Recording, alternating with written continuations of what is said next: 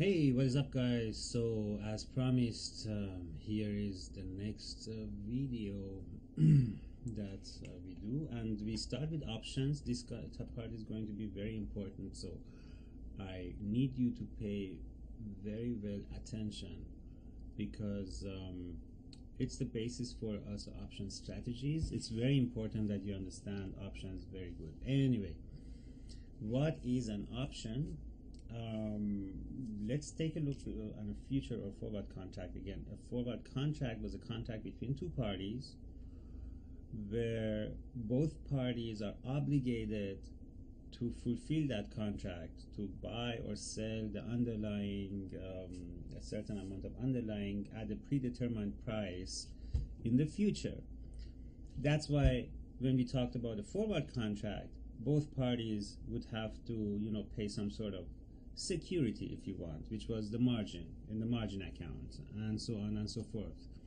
Now with options, only one party has an obligation, the other party has only an option, so that's why it's called option. So the buyer of an option, or the so-called option holder, he has only the right but not the obligation of buying or selling, depending on what type of option it is, the underlying asset at the predetermined price that we call the strike price.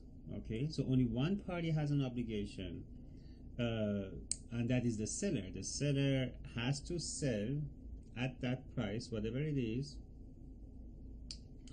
or has to buy at a certain price, whatever it is. So the seller has the obligation, the buyer has only the option, the right, but not the obligation. That's important to know, very important to know. Now, so the seller of an option, we call him an option writer, and the buyer of an option, we call him the option holder. Now, the buyer of the option, for having that right but not obligation, which means it's very nice and beneficial if you're a buyer of an option, right? So you have the right. If you want to do it, you obviously only do that if it's profitable for you, and if it's not profitable for you, you don't do it. I'll get into that very soon. So for that right, the option buyer pays some price, which is the price of the option, and the option holder, the option writer, who is the seller of the option, he receives that money as a compensation for the eventual obligation that he or she has to fulfill. So for example, before going to example, let me just repeat the definition one more time. A call option, a call option is the right to buy. Okay, so in opposite to that, a put option is the right to sell.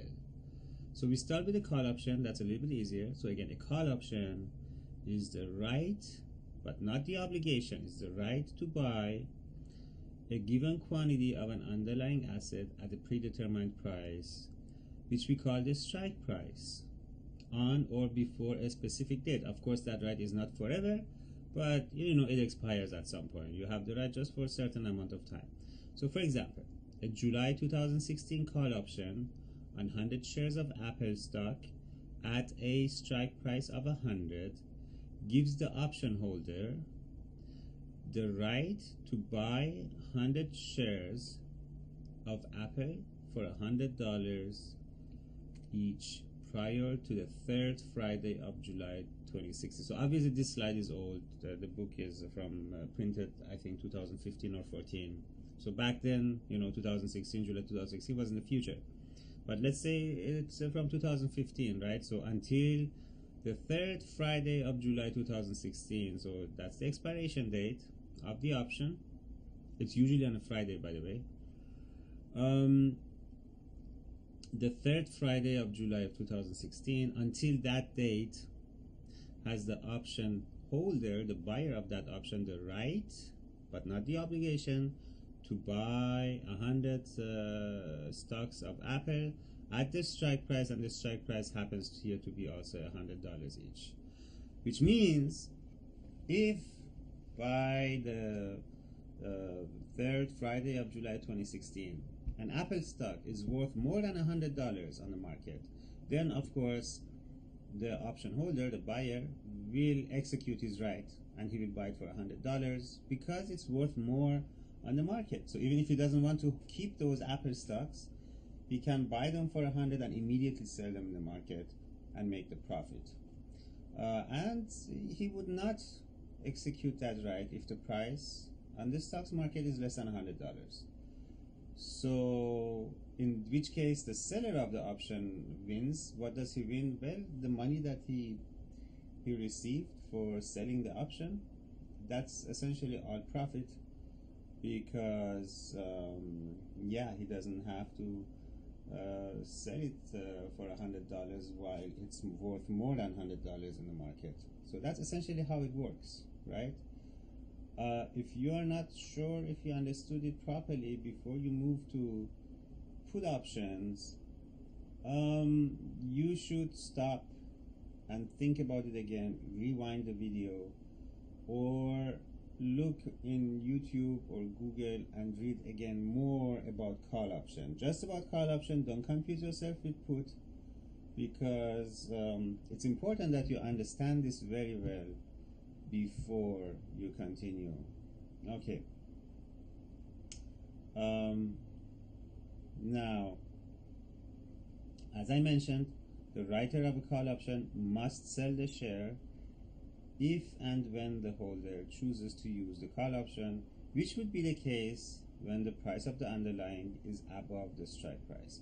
Now, the holder of the call option is not required to buy the shares. It's an option, it's optional, but of course he would do that when the price is above 100. He would not do it if the price is at 100 or below. Makes no sense. Now a little bit of definitions. If, assuming today, when you want to buy the option, if today would be the expiration date of the option, and you would execute, so how should I say, when you execute the right today, if hypothetically you could execute the right today, you would do that, which means you would make money. Then we call the option to be in the money. Let me tell you another example. So let's say that Apple option with the strike price of $100, which means you have the right to buy Apple stocks at a price of $100. Now, if today the price of Apple stocks is $120, that option is in the money, right? It has some intrinsic value. So if you would execute it, you would make immediately $20. You buy it for $100, you can sell it for $120. That is called in the money. So for a call option, it means the strike price is below the price of the underlying. For a call option, for a put option, it would be the opposite. Now, if the price of the underlying is exactly at the strike price of the option, so price of Apple is exactly $120.00, and the auction price, the strike price of the option is also $120.00. The strike price of the option, not the price of the option, is also $120.00. Then it's exactly at the money. And if you know, and that at the money is true for both call and put options. So, but both of them, if the strike price equals the price of the underlying, you're at the money. But in the money and out of the money, the first and the third one are different for call options and for put options. So be careful about that. Now, if the strike price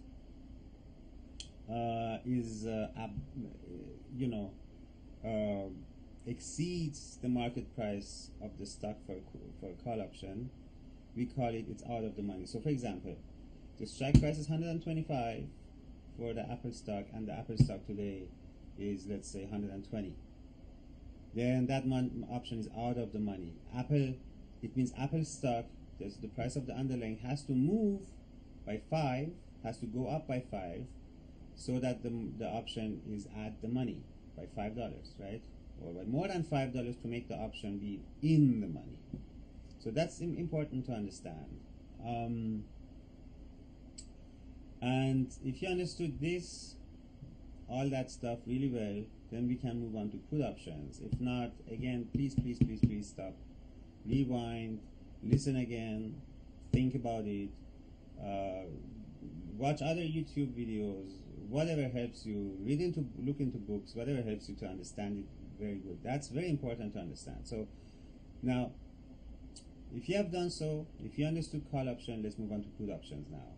Now for the put option, it's essentially very similar to a call option, just with the difference that the buyer of the put option, instead of buying the right to buy the underlying, now it gets complicated, he buys the right to sell the underlying.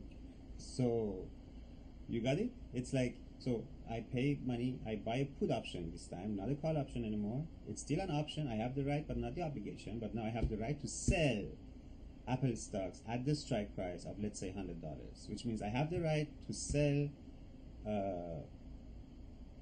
Apple stocks to the buyer of the option at the price of 120. And of course I would only do that when Apple stocks are worth less than $120 in the market, because that's profitable for me. You know, I can sell something at a higher price. He has to buy it from me at a higher price because I bought from him that option. It's like a contract.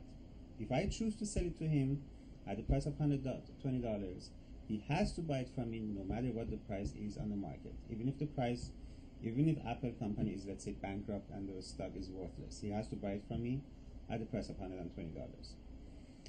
So as you can see with the put option, the option holder, the person who bought the option, profits as the price of the underlying goes down.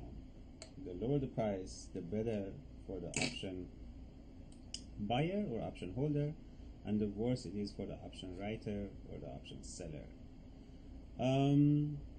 And so yeah, that's also interesting to notice. So the same terminology is used. We also have in the money, at the money, and out of the money for put options, but it works a little bit different. So essentially, put option is in the money if the price of, let me think, if the price of underlying, if the current price of the underlying is below the strike price of the option. Yeah, that's how it goes exactly. So the price of underlying as of today must be below the strike price of the option. Then we call it, it's in the money, because if today would be hypothetically the expiration date of the option, I would execute the right.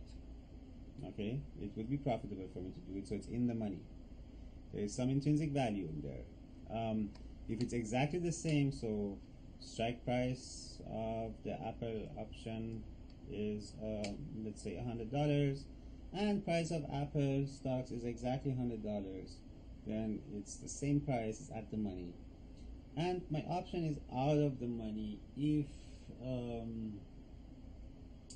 the price of the underlying is above the strike price of the option. Exactly. So the strike price of the option is $100 for put options, and if the price of the underlying, for example, the Apple stocks are higher than 100, then that option would be, as of today, if I would execute it, I wouldn't make any money with that, so it's out of the money. Because why would I sell it to the guy at the price of $100 when I can sell it in the stocks market for, let's say, $110? I would be stupid, right? So I would not want to execute that right. I just let the option expire without doing anything, and I lose some money, which is the money that I paid to buy that option. So that's essentially how it works. Now, options can be customized, but most of them are standardized. But I will show you later in this chapter, when we talk about option strategies, I will show you how you can customize with the options to your needs, and to whatever you speculate, you can customize options. That's pretty awesome, actually. So you can make money if your speculation is right, or if what you believe is right, and you would lose money if it's wrong, obviously. That's the downside. But nonetheless, with options, you can essentially bet on increasing prices of the underlying and decreasing prices, even unstable prices of underlying, or you can even speculate on price of underlying being stable around a certain value that's higher or lower. It is, yeah, the options with options are unlimited. Got it? So anyway, yeah. Let's see. Can be customized. Most are standardized and traded on exchange. Yeah, so they are most standardized, as I mentioned, traded on exchange places, just like stocks. The option holder, the person who buys the option, that person has no obligation whatsoever. So he doesn't have to obviously post any margins because he cannot lose any money anymore after once he had bought the option. He pays it up front, and after that he can only win. Of course, he can lose by making no profit, and what he paid is just loss. But the option writer has to post margins because he has to be able to deliver in case, of course, the option holder, the buyer of the option, wants to execute the right. There must be enough money to cover that. So you do have to post margin as option writer. And then beyond that, so obviously there are call options and put options, but also there are two types of call and put options. We have the one category which is the American option, the other one is the European option. So there's a small difference between the two. European option, you can execute the right only and only at the date of expiration. With the American option, you can exercise the right whenever you want from today until the day of expiration. Of course, after the expiration date, you cannot execute the right anymore. Not with the American and not with the European option. You don't have that right anymore. So you might think, well, yeah, the American option seems to be better, right? Because you can execute the right at any time. So, for example, let's say you purchase a call option on Tesla or whatever, and the Tesla stock prices go up, which means your call option becomes more valuable. You remember, call option was the right to buy the underlying at a strike price. So let's say you bought call options at the strike price of $250. Now, when you bought those Tesla stocks, they were worth $250. But today they are worth maybe $350. So they went up by 100. Now, the expiration date of the option is maybe in 3 months. Now, you think that's awesome. I made a huge profit by buying those options. I can exercise the right if it was, right for, let's say, 1,000 options. You can buy 1,000. You have the right to buy 1,000 Tesla stocks at the price of $250, and you can sell them immediately for $350.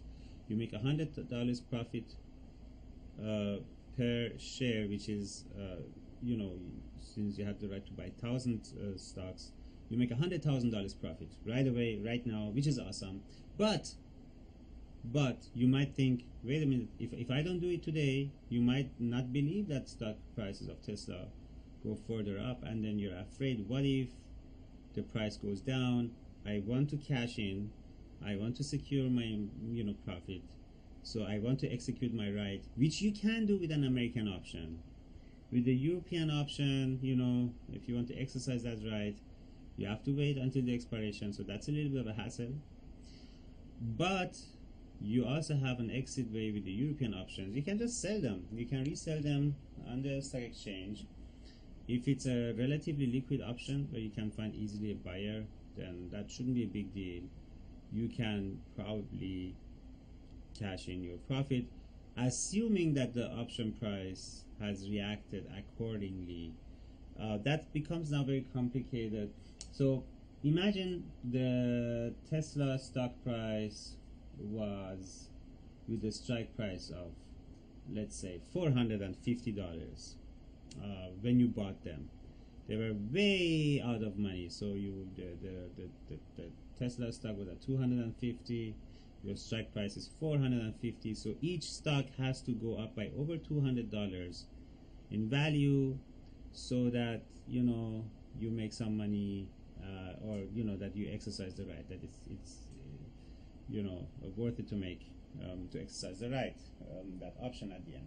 Now the stock prices have risen by $100, but there's only 3 months left until that option expires, and the chance that it goes up by another $100, if the market believes that chance isn't very high, that option might not have gained so much in value, even though the underlying has gained a lot in value, right? So Yeah, so that's a little bit tricky. If you didn't understand that very last part, don't worry. It was kind of technical.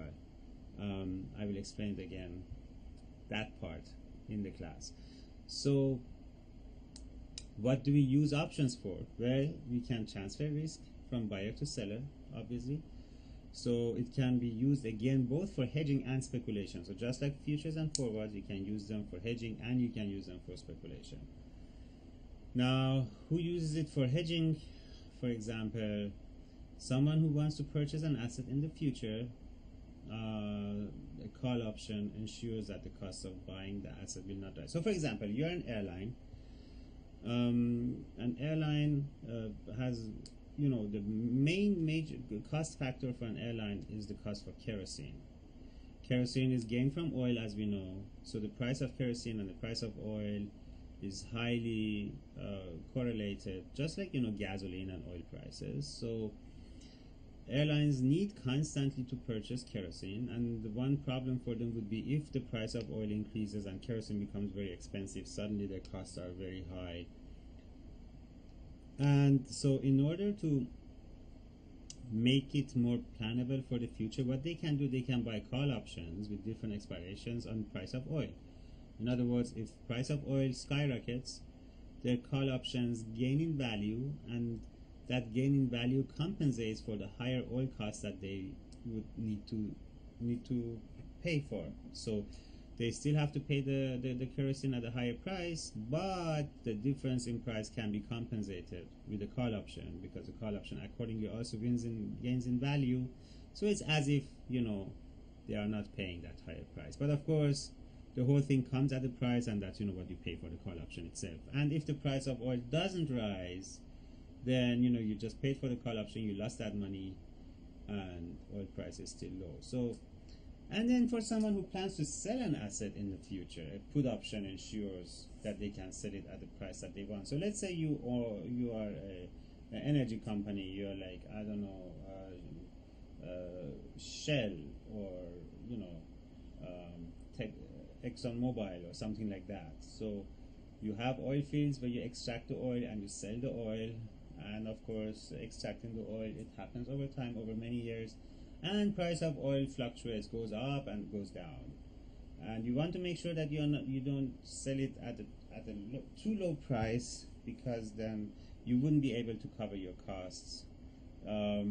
So what you can do is you can buy sell options on oil price,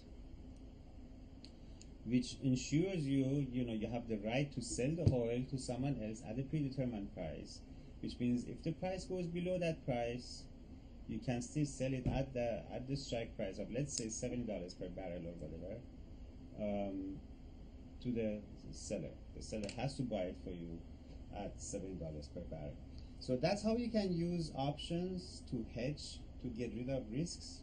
But of course, you can also use options purely for speculation, and that is very simple.